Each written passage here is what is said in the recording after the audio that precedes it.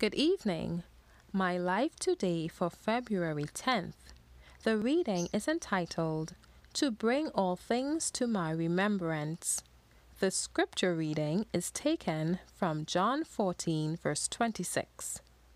The Comforter, which is the Holy Ghost, whom the Father will send in my name, he shall teach you all things, and bring all things to your remembrance, whatsoever I have said unto you. Christ has risen from the dead, proclaiming over the rent sepulchre, I am the resurrection and the life. He has sent his Spirit into our world to bring all things to our remembrance. By a miracle of his power, he has preserved his written word through the ages. Shall we not then make this word our constant study, learning from it God's purpose for us?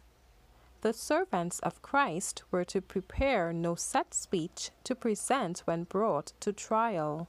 Their preparation was to be made day by day in treasuring up the precious truths of God's word, and through prayer strengthening their faith. When they were brought into trial, the Holy Spirit would bring to their remembrance the very truths that would be needed. A daily, earnest striving to know God and Jesus Christ whom he has sent would bring power and efficiency to the soul. The knowledge obtained by diligent searching of the Scriptures would be flashed into the memory at the right time. But if they had neglected to acquaint themselves with the words of Christ, if they had never tested the power of his grace in trial, they could not expect that the Holy Spirit would bring his words to their remembrance. Christ has made every provision for us to be strong.